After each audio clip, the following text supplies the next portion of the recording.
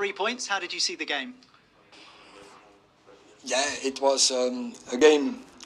We started quite well, and I thought when we were a little bit more smart, made a little bit more decisions on the ball to make a switch, we could have created more in the first 10-15 minutes. And I think then was a period it was quite heavy in the game.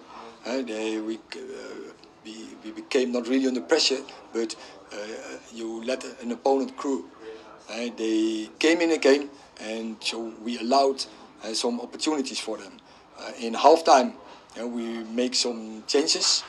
So we gave some instructions, and especially for one of the instructions was that Marcus be available as a target, and a little bit more switch of play, and I think a little bit more movement and opposite movement over the sides.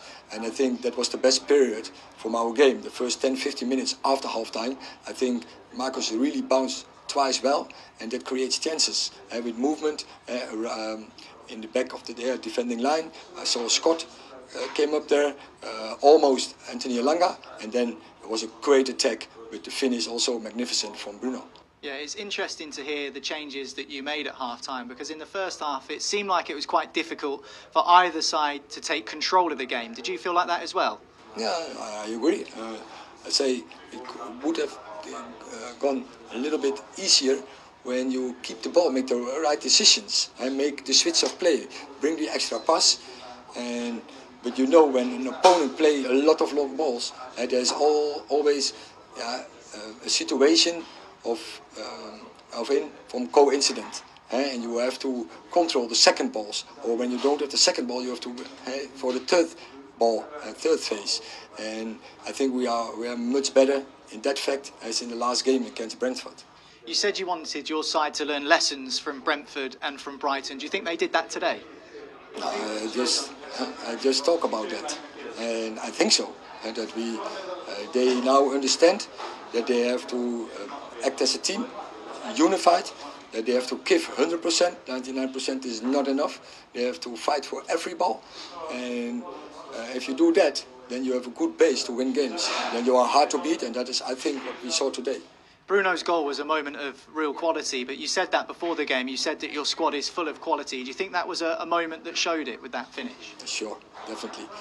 And already I think he was searching for this moment. I remember his first chance against Brighton, and I'm sure Bruno, he's going really ahead of the team in this moment. We saw that on Monday with his unbelievable running capacity, with his pressing, with his creating chances, and I think today it was the same. And if he then gets the reward by a goal, I'm really happy for him and of course for the team. As we expected, we saw some minutes for Casemiro, only a few from the bench, but he'll be more involved as the season goes on, I'm sure. Yeah, definitely.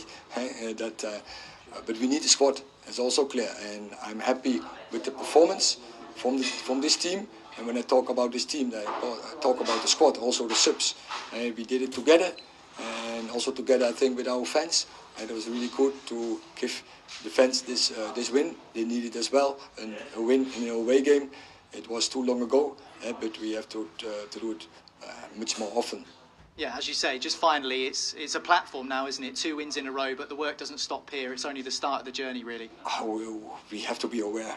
Only when you put this energy in, this focus in, this work ethic, then you can achieve results.